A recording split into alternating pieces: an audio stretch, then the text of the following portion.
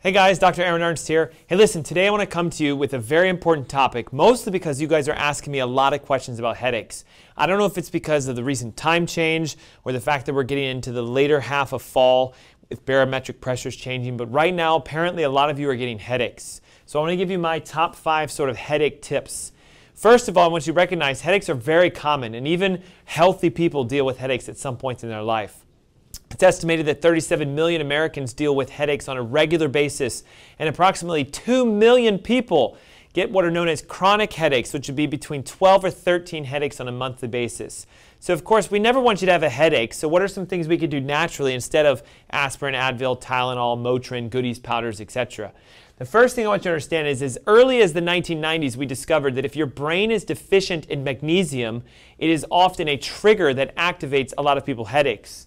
So obviously, if we start to take more magnesium, we can get that nutrient into the brain, and we can calm the vessels of the brain down. We can open the arteries and let more blood flow into it. On average, if you're taking magnesium, about 250 milligrams is a decent dose, and take it at night because it also helps you to sleep. Secondly, of course, I want you to realize, of course, your hydration is vital for your fluids and the balance of fluids within your brain and your body. Specifically with headaches, what happens is we start to dehydrate the cerebral spinal fluid and the brain starts to expand. And that subtle movement of the brain can, of course, create a headache. So don't forget that when you're drinking water, we want to put some sort of minerals in it or an electrolytic salt like Himalayan salt or something to that effect, because then we can hydrate and also push the great minerals in, because again, mineral imbalance also can create headaches.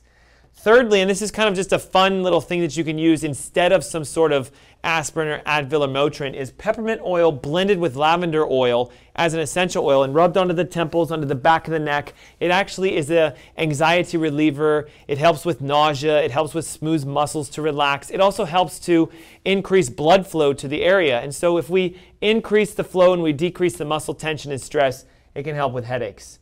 Detoxification is absolutely essential because sometimes headaches come from toxins flowing through your bloodstream. So you got to remember that there's a blood-brain barrier that's supposed to protect your brain from certain toxins, but various things can cross that. And so if we do a level of detoxification, you can pull the toxins out of the blood.